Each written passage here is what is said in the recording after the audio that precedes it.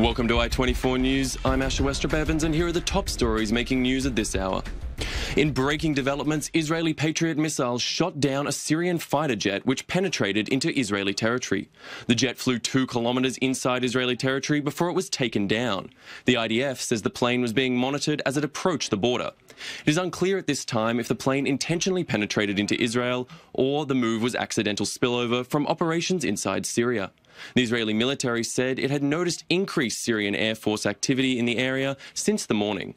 Syrian state media contradicts the IDF's description of the events, stating that the plane was shot down inside Syrian territory and calling the move an Israeli aggression. The IDF stressed that it will continue to enforce the 1974 Separation of Forces Agreement, which requires Syria to abide by a demilitarized zone between the two countries. And the brewing Twitter war between Washington and Tehran continues, a day after US President Donald Trump warned Iran never, ever to threaten the United States or face consequences which only few throughout history have witnessed, all of which was said in capital letters. Iran's Foreign Minister Mohammad Javad Zarif tweeted this morning saying, "Colour us unimpressed," also in capital letters. Zarif added that the Persians have been around for a millennia and have seen the fall of other empires. Tensions between the two countries have sharply increased following the decision by the US President Donald Trump last May to step out of the Iran nuclear deal signed 3 years ago. On to Greece, where at least 49 people have been killed and more than 100 injured as a wildfire swept through a small resort town. Victims trapped by flames as they attempted to flee the blaze in the village of Mati, east of Athens, is said to have been triggered by the massive heatwave sweeping the country. Neighbouring countries, including Israel, reached out to Greece offering their assistance. The Greek authorities say there is no need for help as they have taken control of the blaze.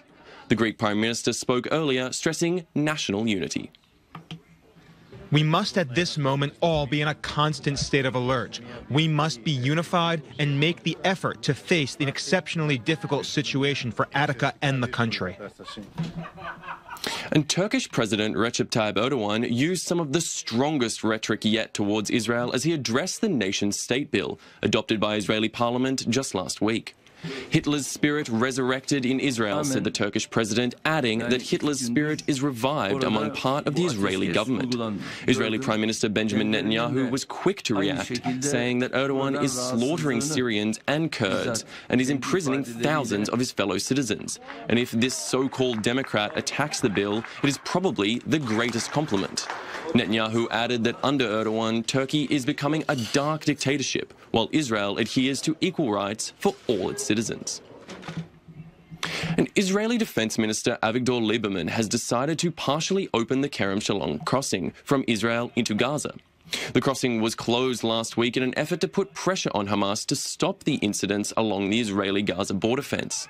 In particular, the incendiary kites and balloons, which Israel refers to as kite terrorism.